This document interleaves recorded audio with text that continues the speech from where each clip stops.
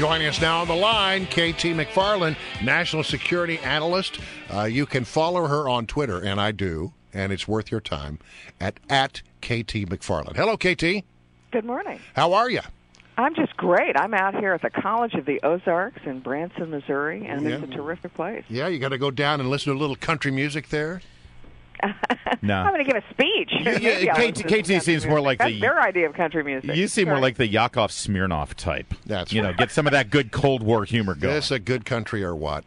Okay, listen. It's actually a really great country. Not a country. Yeah. Hey, listen, moving on.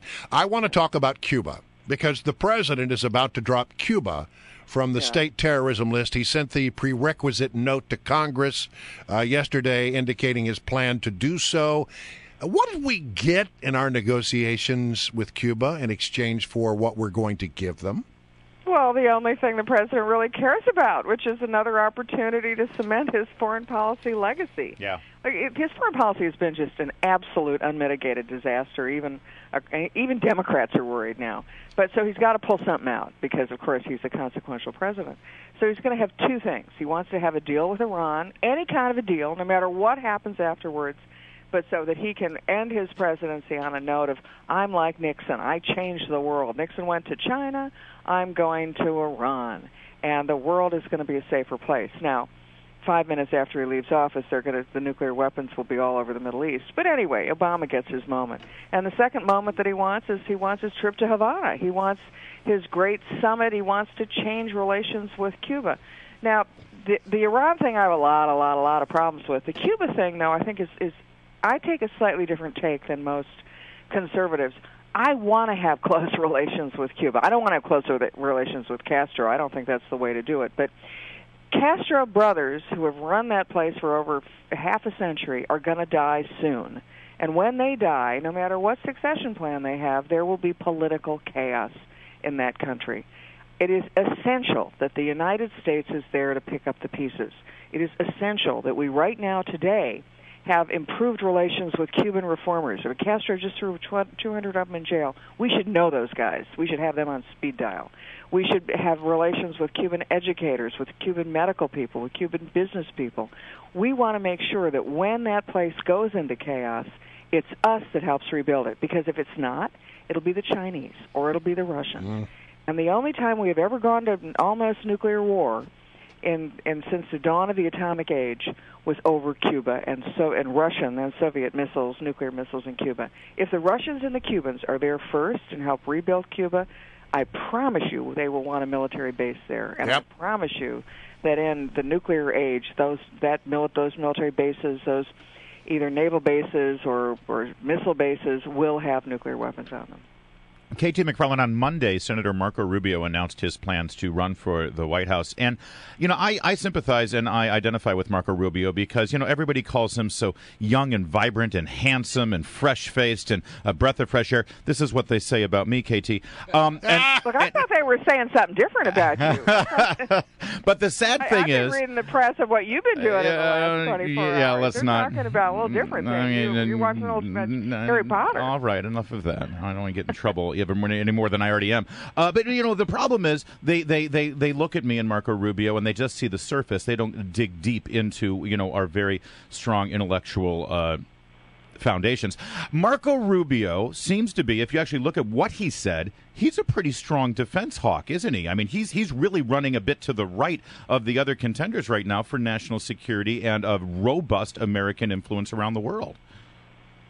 Yeah, I mean, the question is when I look at who's running for president, and I think the more the merrier. I mean, it is so important for the nation to debate these issues because we are at an absolute turning point. The 2016 election is going to be like the 1980 election. We're going to have a real choice. Are we going to go more in the direction of Obama? Is the country going to do what they did with Jimmy Carter, where we're going to go America in decline, American withdrawal from the world, a bigger social welfare state, less economic development, and America, really losing confidence in who we are, and the world losing confidence in us? Or are we going to go in the other direction, like a Ronald Reagan direction, where we take away the shackles of government, let the unbelievable new inventions that have happened in the last 2 or 3 years, let them unleash them so that they can go on the world, rebuild American defenses, and reclaim our place in the world, not necessarily because we invade every place, not Bush style, but Reagan style, where we stand up, we pull together coalitions, and we have the meanest, toughest, strongest military in the world that nobody even dares come after us. And if they do, I mean, we don't start wars, but if somebody comes after us, we crush them like a bug. You know this group. And that's the question. And so I'm looking for Reagan. You know this group, Judicial Watch, right?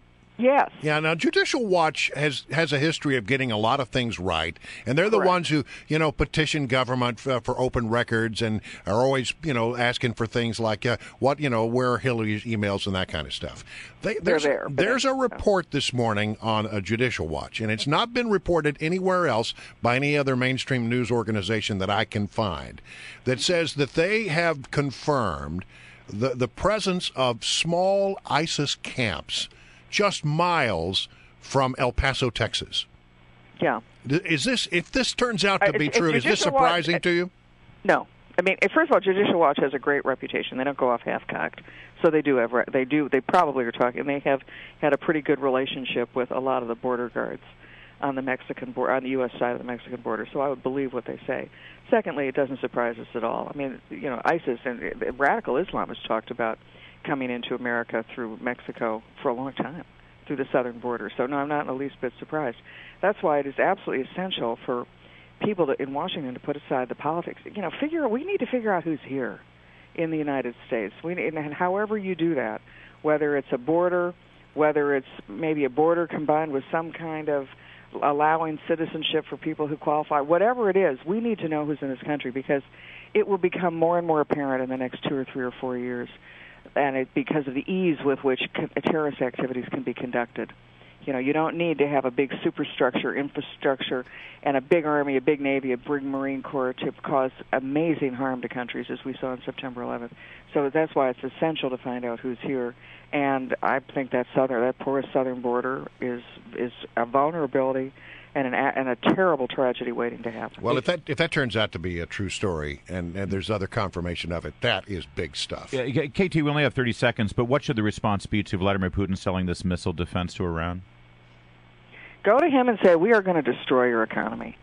we are going to take all steps possible, just like Ronald Reagan took, and you are not going to finish out your term of office unless you help us fight radical Islam and stop supporting the countries which are promoting radical Islam. Any hope of Obama doing that?